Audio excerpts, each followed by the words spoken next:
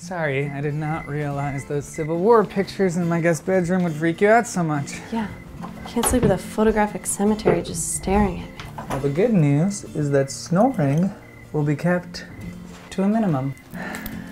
So you want big spoon or little spoon? I think I prefer little spoon, but it feels like society tells us that. Don't be gross, or I'll put up a pillow wall.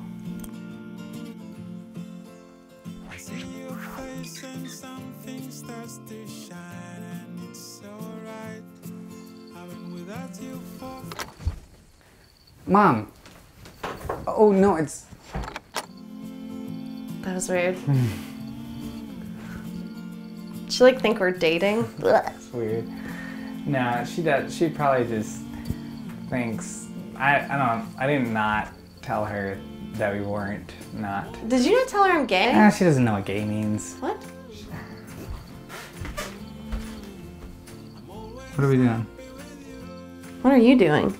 I'm getting ready to sleep in your weird childhood bedroom. No. No, I know that look. No, I'm not giving a look. When I told you I have casual sex, I didn't mean with me, you dumbass. Come on. Is it really that crazy of an idea? Yeah. Is it the nose strip? I can... crazy of an idea? Oh no. You're serious? Okay, that guest bedroom of death is looking real attractive. Wait, no. Hey, look. I'm don't make this weird. Look. I'm making this weird. I'm putting the nose strip back on. Oh, I made it weird? But like, sexual preference aside. Aside, where are you putting it? You said you've hooked up with a guy. One guy in college. I'm not gonna magically turn straight for you.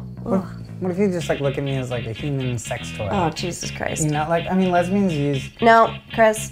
I mean, I don't... You kind of Stop say talking. I look... Okay, good night.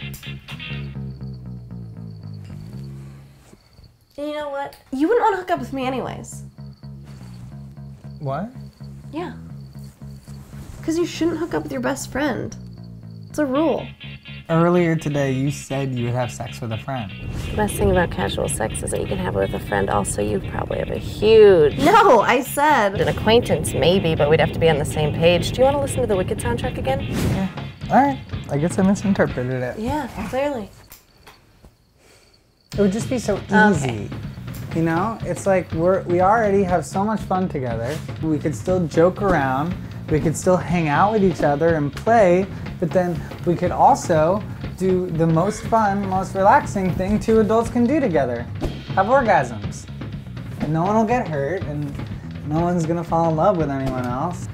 And I'll get over my ex-girlfriend, and everything will be perfect. No, Chris. That's not how it would go at all. Okay, this is how it would go. We'd both have to be incredibly drunk, because that's the only way this would ever come up. And then we'd have sloppy, uncoordinated sex, leaving both of us very dissatisfied. And then we'd wake up in the morning and regret it completely. Our friendship would no longer be innocent and platonic. It'd be ruined forever. Is that what you want, for things to change? Is that a no? Buddy, that's a hell no. You're my best friend. Me too. And if we could also have sex. Ah, Chris, I'm gay. I know. I had to try, you know, I had to try once. Like one time, I gotta try, you know? Fair. Hey, if I come up there to cuddle, no one has more to do with me than it does with you. Hey, Chris, Yeah? if your hand goes anywhere near me, I will chop it off with your great-grandfather's Civil War machete, understood? Got it. Okay, good night. Is it the nose strip? It doesn't help.